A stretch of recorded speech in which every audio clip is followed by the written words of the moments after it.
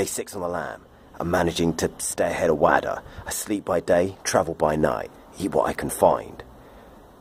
Wish I packed underwear.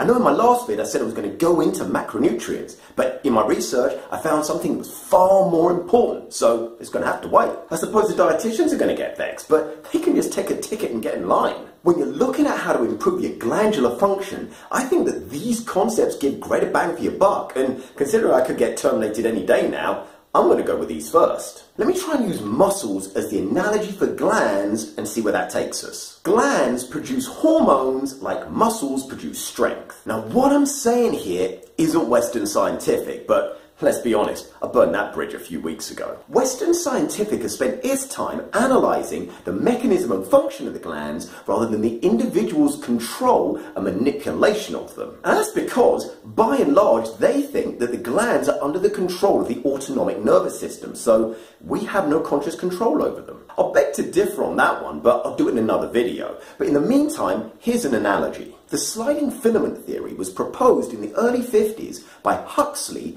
to explain muscle contraction. But there were jacked dudes going back thousands of years. You don't have to be able to understand and analyse a mechanism to be able to improve it. You just need to be able to observe trial and error. Bros were getting jacked before blokes donned lab coats. And there are those in the East that have been manipulating and controlling their endocrine response for centuries. And just because we don't understand it, doesn't mean it doesn't happen. So, the basic rules of muscle strength. To produce more strength, you need overload, recovery, and building materials, i.e. protein. Now, there are lots of different ways to achieve this, but these are the basics. This concept's captured nicely in that Wheel of Pain scene in Conan the Barbarian. He starts off as a child and one of many pushing this wheel.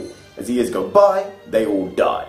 He's the only one left. He's progressively taken the extra workload, rested at night, and either they fed him a lot of Metrex, or he's eaten the other slaves on the wheel. Either way, he's Conan. So, how do you Conanize your glands? How do you get them stronger and more efficient? And if they're not handling normal life, how do you get them healthier? Well, for the first two, we need an overload, recovery, and building materials.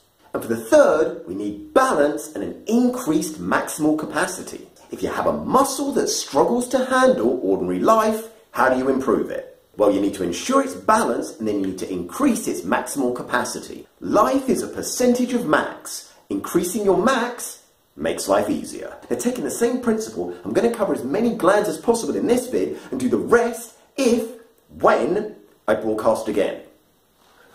So let's go. The adrenal glands.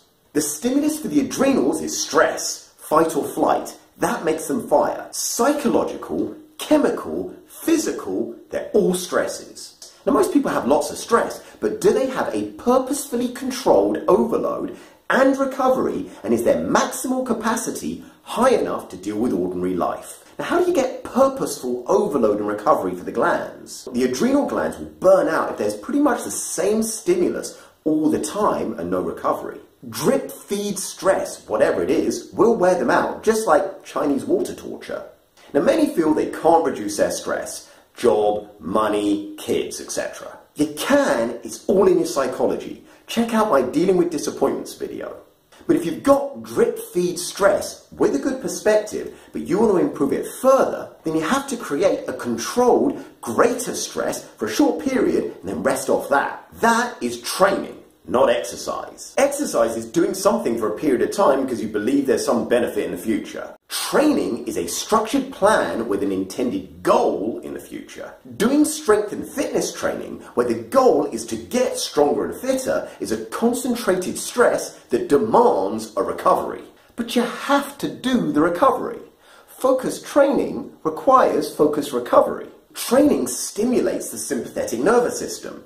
You have to be as good at stimulating the parasympathetic nervous system. You need to do the meditation to build the mystic muscle. You need to do the breathing exercises so you can breathe easy. And depending on your particular biology, you may have to do more working out on the parasympathetic side than the sympathetic side. But doing both sides means that your capacity to handle stress increases, and the low-level stress of your day, which is a percentage of your maximal strength, becomes easier to handle. Right, number 32? Number 32? Ah, the dietitians. Let's put a smile on that face. If you train, you can eat a high natural carb diet which will take you out of glycogen starvation, which is hardwired to produce an adrenal response. This will calm and rest your adrenals. If you then start craving more protein and fat, that just means that your body's got rid of one limiting factor, glycogen, and is now dealing with the next limiting factor, i.e. muscle repair or organ rebuild. So adrenals, train well, rest well. The next gland up is the thyroid, the fat stripper, the blubber burner, the adipose annihilator. They found me. I don't know how